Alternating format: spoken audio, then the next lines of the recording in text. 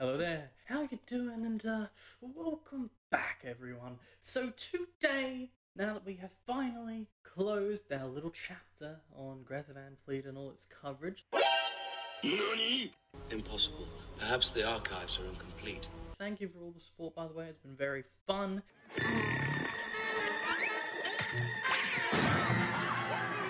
We're looking on to new landmarks, new acts, and spicy new music. So in today's edition of the Rich Sauce Review, we will be looking at the Crawling Kingsnake by the Black Keys, the single released as to tease up their upcoming blues cover album to come up in May, known as Delta Cream. This song specifically is a cover of John Lee Hooker's Crawling Kingsnake, obviously. I really enjoyed the Black Keys interpretation of it, and I just want to talk about it immediately. And hold up there, hold up there, hold up there. Some of you out there may be sitting there pondering, Fred, why are we supposed to give a shit about a cover album, about a cover song, reinterpretation of old music in the modern age? There's so much other good music that's just come out. Robert Finley's put out some music. Carl Denson's put out a fucking album with his band. Suspect 208's active again, and so on,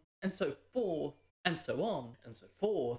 But my answer here is exactly the question you asked. I think it's always really fun to look at blues cover albums and stuff like that because it's really fun, in my opinion, to see the reinterpretation of these classic pieces. Frankly, I would even argue that sometimes it's harder to come up with a successful cover project as opposed to fresh original music. Now, obviously, if the whole fucking world and the whole modern music scene was just a bunch of cover projects, that would be very stale, but, you know, like, throwing it in every once in a while for some spice, you can get some good stuff.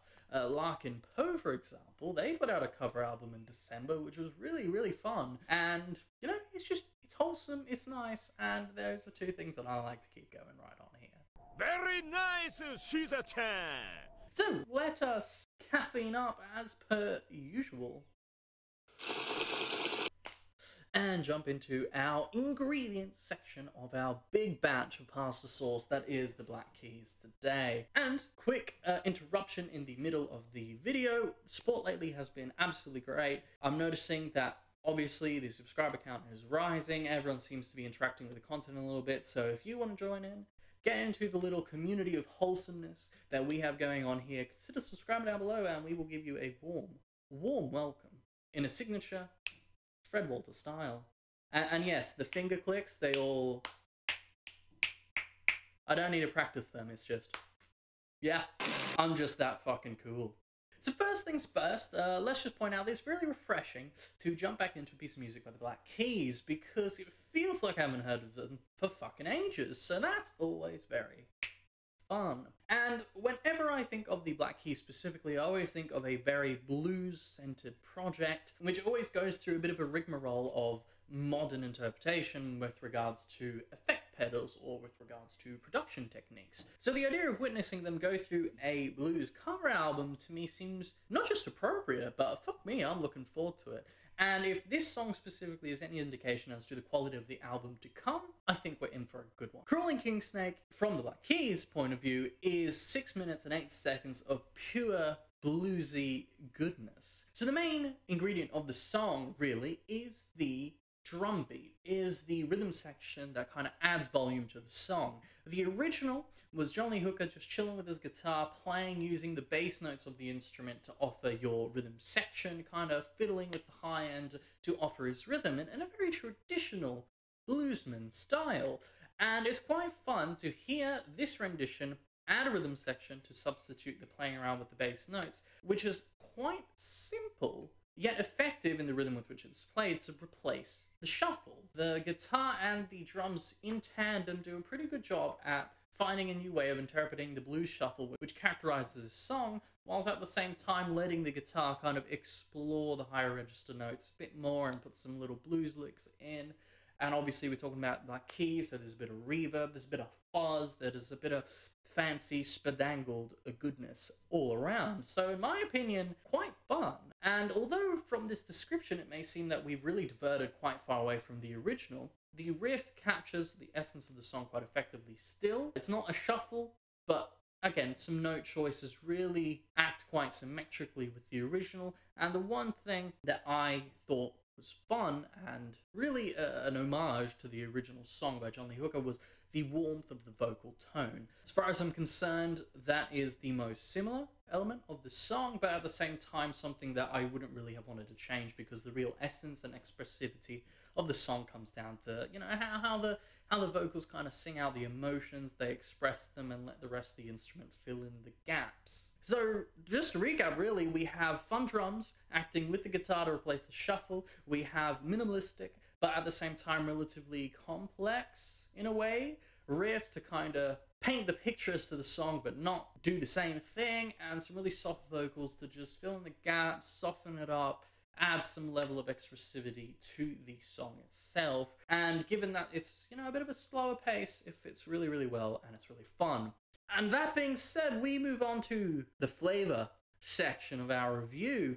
From a flavor standpoint, we are getting some signature Black Keys tone that we always get. As I said the other day in my Battle at Garden's Gate review, you know, there's always that sort of innominate tone, which is very unique to the band, and we should all just take a second to realize how difficult it is to, you know, come up with a whole tonal identity. And it's quite fun to hear how this tonal identity overlaps the original song, reinterprets it, and in my opinion, it really does all that a cover song needs to do. Because if we were just playing the original fucking song, John Lee Hooker is possibly, I don't know, I feel kind of bad saying the best bluesman of all time, but he is definitely one of the best original guitarists and just overall players to just set the scene. And, you know, paying our respects to such a legend in this way really gets the job done. So from a flavor standpoint, has the flair there, reinterprets the music, stamps their own signature tone on it. Fucking, yeah.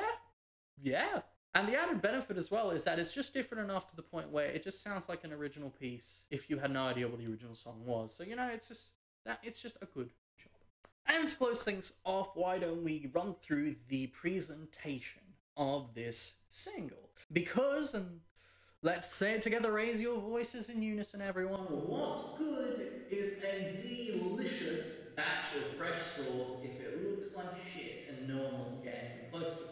Well, in this specific instance, we've already gone over it. We have some really fresh, locally sourced ingredients, being a nice cover song. They've added their own signature spices into it, and they've really added some, you know, some secret ingredient, their own little secret formula, if you will, to give their own taste and own flair to it, and make the dish such that it is its own beast in its own right. We also get the added benefit that obviously it's new Black Keys music, and as I said before, it feels like I haven't gone that in a while, so it's always refreshing to get some of that. A classic group which is well respected and revered amongst everyone. And, you know, as much as perhaps in recent years, a lot of people that I know specifically may have been veering off them in a search for either musical complexity or just because, you know, their tastes have matured, I still am very fond of the group, and I still consider them some of the most iconic 2010s rock bands who really, again, have their roots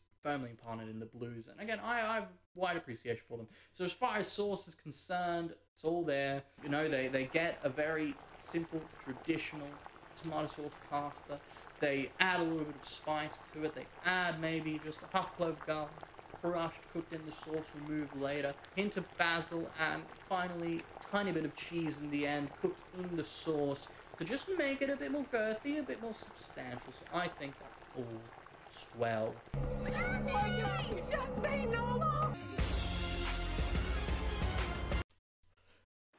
On the sauce meter, I think that we are sitting at a very comfortable 85% flavor. I don't want to go too high, but at the same time, I don't want to lowball them any lower than they should be, as I've made it abundantly clear. I think it's a tasteful interpretation of a classic song. But yes, I hope that you are happy with me, happy to hear some new Black Keys music. What did you think of the single? How did you feel about the fact that it's a cover project? These are all valid questions which you can answer down below. Thank you all very much for tuning in. If you've stuck with me up to this point, please consider subscribing down below. I very much appreciate it. And that is me for the time being. Thank you all for tuning in. And do remember, Stay classy, my internet people.